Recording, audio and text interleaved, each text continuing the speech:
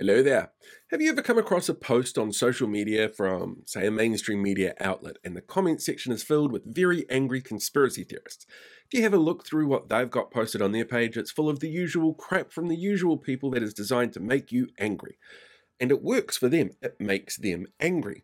Well, psychologists have just undertaken a massive study into why that is. You see, up until recently, there was a generalized belief that fear and anxiety drove people to believe in conspiracy theories because it gave them almost like a landmark to be able to judge by. It explained things that seemed unexplainable to them. But anger, it turns out, could be an even more important driving factor towards that. This research piece looked at over 2,000 subjects and at their levels of anger. And it should be pointed out, there's actually a couple of different types of anger. There's what we call state anger, which is almost justified. You're angry in the moment. You get overcharged at a drive-through and it makes you angry. That kind of state anger. And then there's trait anger. And those are people who have really low boiling points, who get really angry really fast at everything, who see themselves as the victim and everybody else is against them. And they tend to be really susceptible to conspiracy theories.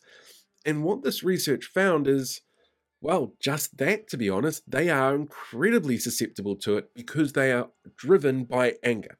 They might not necessarily like being angry, but to them it feels like their base state. And this is exactly how conspiracy theorists and grifter groups work. They make people angry because if you pay them, they'll be able to fix the problem or fight for your rights or whatever. That drive to keep people angry plays on this particular psychological effect. And we see it all the time, like with somebody like Aaron here. Aaron saw a post on Free FM's Facebook page. Now, Free FM is the community access radio station in Kirikiriroa, Hamilton. And this post is about Flat Out Pride, which is one of the shows that they've got. It's made by the rainbow community for the rainbow community, and you can see here it's a pretty benign episode. They're talking about issues that relate to that community, but it has a rainbow flag, and that triggered Aaron. You have a look through Aaron's profile, and it's full of the usual kind of conspiracy-laden bullshit. Every kind of angry conspiracy-laden thing. This doesn't count. You weren't a man in a woman's body. You were a baby, you dump. Not the point.